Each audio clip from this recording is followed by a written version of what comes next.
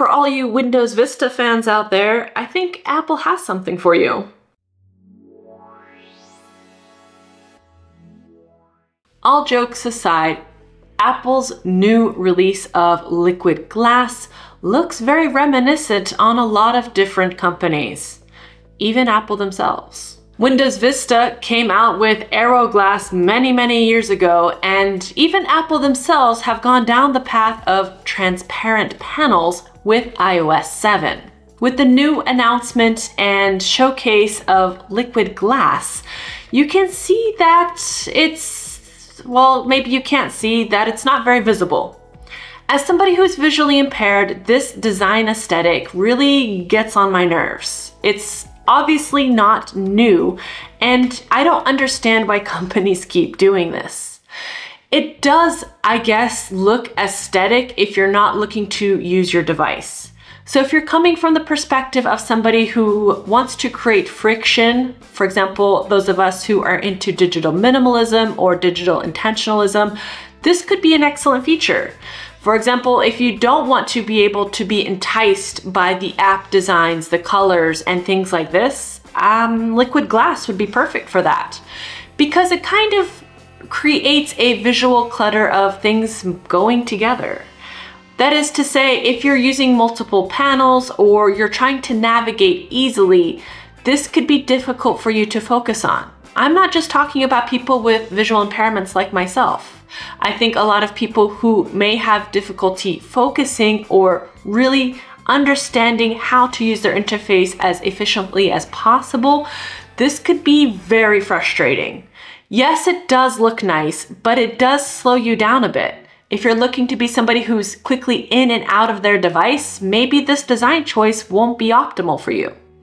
But the good news is it looks like it's not a default feature. It looks like something that needs to be activated and will be a choice, hopefully. But is this a signal that Apple is moving in a different direction with their design language? That's what has me worried. Because once Apple goes a certain way, a lot of other companies seem to follow along because they think this will be a trend and this will be something that people are asking for. But Apple should know better. They made the similar mistake with iOS 7 and got a lot of backlash for it. A lot of users complained they couldn't read anything on the display, and it was difficult for them to navigate. Because like myself, a lot of people have visual impairments or conditions that could make it difficult to distinguish elements on a screen, especially with transparent panels. I'm not just talking about icons per se, but the text itself. If there's not enough contrast between the text and the background, this could create a lot of eye fatigue. This is why a lot of people complain of their eyes hurting on specific devices or specific design choices. And this is one of the reasons that Apple kind of phased that design out of iOS 7. They got a lot of negative feedback from an accessibility perspective, but just out of the general population complaining that the device was a lot harder to read. If this is the goal of Apple to get people to use their devices less, I will applaud them for that. But I don't think this is where they're trying to go. I think Apple's trying to go the route of making things more aesthetic, modern.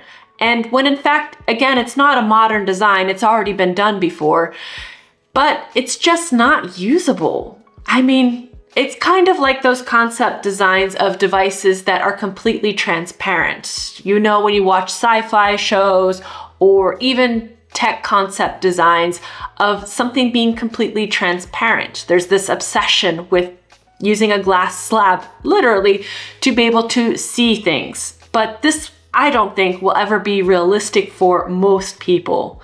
We need contrast to be able to see and to see comfortably. And unfortunately, the liquid glass design aesthetic is not really executing in that particular fashion.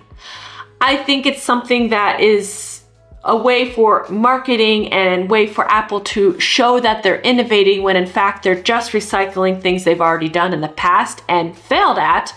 And perhaps people will talk about it like I am and get them more publicity. So this could also be the goal. And I think in the end, it's something that's just going to be phased out eventually. I don't think it's something that is usable as somebody who is visually impaired. I know a lot of visually impaired and blind people use Apple for their accessibility features, and it's a big shame that they are not going into a more inclusive design for those of us who need to use their devices. It is again worrying that they may implement this on other devices, making them a little bit more useless for those of us who want to use the device. And I just think it was another failed attempt at trying to look like they're innovating. Though with all this discussion on the liquid glass, there are some accessibility features that they thought about in the end.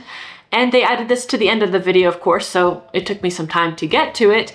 But it looks like they're going to add some features to reduce the visibility of things behind the elements, as well as add a contrast border, which will help a lot of people. So if you're looking for those specific accessibility features, they will be included. But if you're somebody who's having difficulty seeing and you don't know how to use accessibility features or where to access them, this will be something that you may need to learn in order to be able to see things more clearly on this specific design aesthetic. Now, as somebody who does use accessibility features, I use the color filters, I use as many contrasting options as I can. I do like that they've added these features.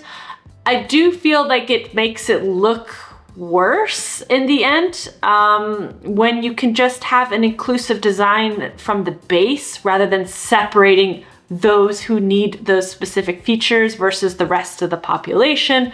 Some people may not know they need those features activated, where to access them. I mean, think of our parents. How many of us get phone calls about where a button is, how to access certain things? Now, teaching people to access these settings, how to configure them to their specific needs is going to be a whole nother level to go onto when it's not necessarily needed, I believe. I understand that they want to make it look innovative, make it look natural, like water. They keep saying liquid glass, and I do get it. I do get where they're coming from, but and again, I don't think they're thinking of it from a practical sense. Obviously, thinking of the accessibility as an afterthought towards the end of the introduction is a little bit telling of where companies are coming from in regards to legibility and usability. Even the terminology liquid glass for me makes me laugh. Liquid glass, if you are somebody who works with it, knows it's notoriously difficult, fragile. You have to get it very hot and at the right temperature to be able to mold it the way you want to. And it's just, maybe it is the perfect term for this particular design aesthetic. Difficult to use. You need a certain skill. And if you don't use it at the right lighting or the time period, you won't be able to do what you need to do. And with that being said, I think this particular design aesthetic will look terrible in daylight. Could you imagine trying to get it to max brightness, but since the design elements are transparent and very light in color, you won't be able to see anything. Even if you're not visually impaired, it will just be a terrible display to use outside. But maybe the general population doesn't really use their device outside anymore. Do any of us go outside anymore? That's the question. When I think of this design compared to an e-paper or an e-ink device, I just think there's an obvious choice if you're somebody who wants to be able to reduce eye strain or use your device outdoors without really having to squint to be able to see what you're looking at. If those are your concerns, this probably is not the design aesthetic that you want to go with.